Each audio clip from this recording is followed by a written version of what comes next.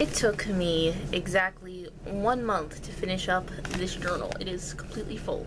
It is kind of small though, but Victor got it for me, and Victor also incidentally bought me this Gryffindor journal.